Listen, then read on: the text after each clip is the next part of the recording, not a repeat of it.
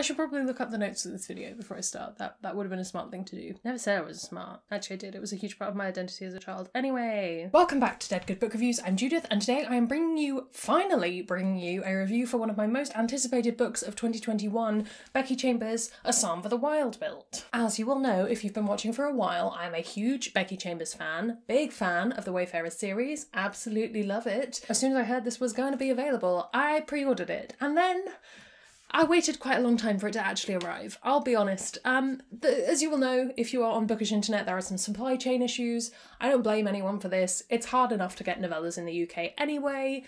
Let's just be excited that it's finally here. This copy of this book I bought myself, but I did also have a free digital review copy from the publisher. Nobody's paying me to talk about books, all opinions are my own. I am also going to keep this as spoiler-free as humanly possible. However, obviously this is a very short novella. If you do want to go in knowing absolutely nothing, please do pause this video, click away, come back when you've read it, and we'll talk about it then. I wrote these notes before all of the pushbacks and stuff, and I've written, this book came out in the UK on the 1st of August, which is a weird release date since that was a Sunday, so I wonder if it was actually that.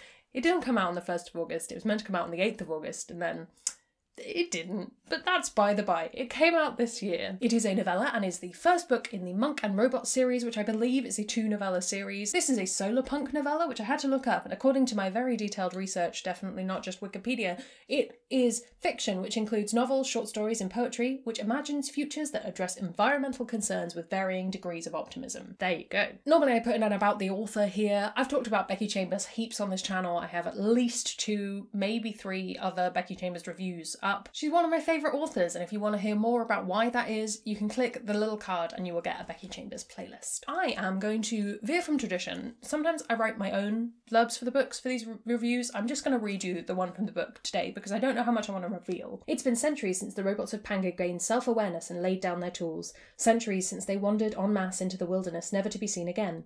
Centuries since they faded into myth and urban legend. One day, the life of a tea monk is upended by the arrival of a robot, there to honour the old promises of checking in. The robot has one question. What do people need? But the answer to that question depends on who you ask and how.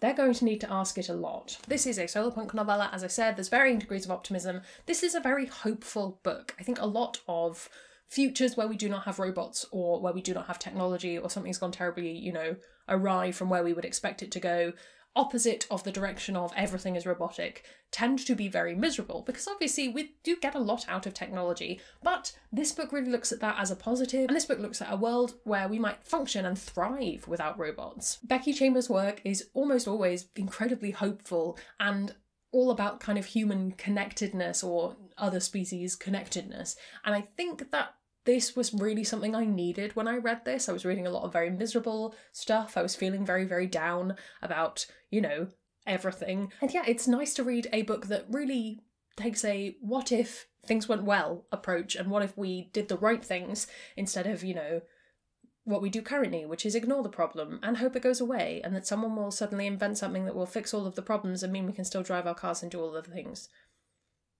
It's fine. I love the amount of detail you get as well. This is not a long novella, it's very short, so you pick up a lot through the context clues, which is one of my favourite things about novella world building, is you just sort of have to build your own picture of stuff from the tiny clues you get given, and it's a really interesting society and really interesting technology, I say in inverted commas, because obviously technology can mean a lot of things. Our main character Dex is non-binary. Hooray, wonderful, yay, non-binary representation in books. Wasn't a surprise coming from Becky Chambers, and I trust Becky Chambers to do it well. Obviously I can't speak to how good or bad that representation is, but I haven't heard anything hugely negative about this, and as I say, Becky Chambers has done this in other works before. I trust her to do the research and to do it justice. I really love the robot too, but I'm going to stick on Dex for a little bit. I actually don't think you get a huge amount from them as a character in terms of their complete life, their background, their personality, their whatever. You don't get heaps and heaps, which is fair enough. Again, it's a very short story, and I think that what I like about that is you can really project yourself into it. Now, obviously,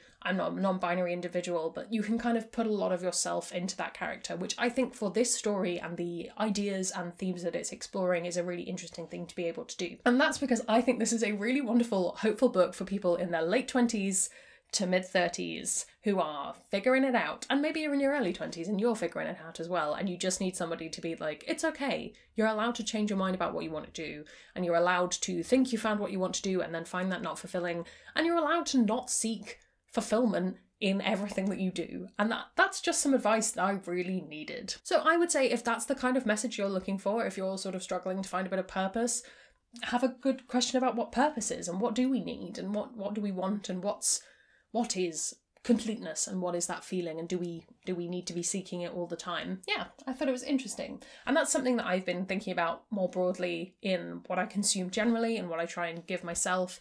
And I think that this was a good kind of added bonus to that kind of thought process. I want to just do a little touch on novellas and what to expect from them, because maybe you're looking at this review and you've not read a novella before, and I do think that they are a different beast and should be treated as such. I've read a fair few novellas at this point. There are a number of them, not necessarily on this shelf, but there are a lot of them in my house. And when I initially started reading them, I was not 100% sold. I was like, no, I want more. Give me the whole story. I want all of the detail and all of the world building, and I want to meet 50 different characters and have a wonderful adventure with them. What is this 200-page nonsense? And then, as I read more of them, I became more able to say, this was a great novella for me, this one was less good for me, and here's why, and here's what the reasons are.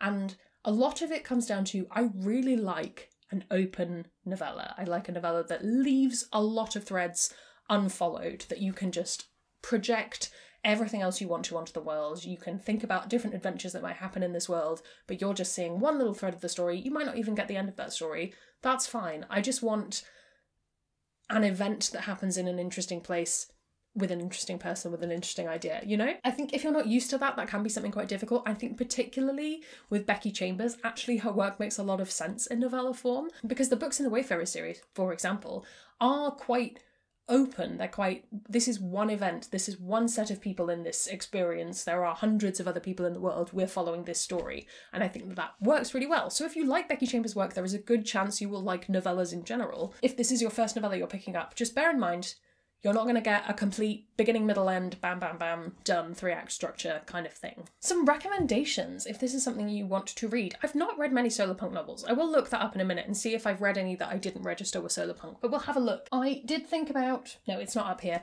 Becky Chambers does have one other novella. It's called To Be Taught If Fortunate, and I have a review video up for that. That will be in the card somewhere. It's a wonderful novella. It's very different from this, but it is a wonderful novella. I also have a whole video that is just novella recommendations, so I'll link that as well, because I've made it, might as well use it, rather than putting all of them in here. I just have one novella next to me, Upright Women Wanted, which I will always recommend, but the rest of them are in that. I was going to look up solarpunk books, let's do it. Apparently I've looked that up before, maybe I did this for this video. Nope, I'm pretty sure I've read none of these, but they all have really nice covers. Oh! Well, if The Quiet at the End of the World counts as one, I have read that, but I don't have many comments on it. All right, that seems like a fairly fruitless event. Yes, to this book, I had a really great time. I'm very glad that I own it. I'm very glad that I got to have it early so that I didn't have to wait 3 months for it to arrive. I'm looking forward to book 2 as well. It's called A Prayer for the Crown Shy, I believe. A Prayer for the Crown Shy. Yes, and that was all the information I had when I wrote the notes for this video. There may be more out there now. I do not know. I'm certainly going to be buying it. I'm certainly going to be reading it. Becky Chambers is an auto-buy author for me. Excited. Have you read this? Have you also been waiting for your pre-order to come in? Let me know. Are there any other solarpunk books I should be looking up? Should I be reading them? I feel like it's something I would enjoy. I like hopeful things, right? Let's see. Tell me those down in the comments below. While you're commenting, if you haven't already, please do subscribe. It makes me feel loved and appreciated. Thank you so much. You can also follow me on social media. Come hang out on Discord where we have wonderful chats about books and share pictures of pets. Yay. That's all from me, and I will see you in the next one. There's gonna be some bloopers now. I'm gonna pop you up there. Thank you so much for your presence. Panga. A world without robots. How good or bad the reputation? I think the dog is crying. No, she's fine.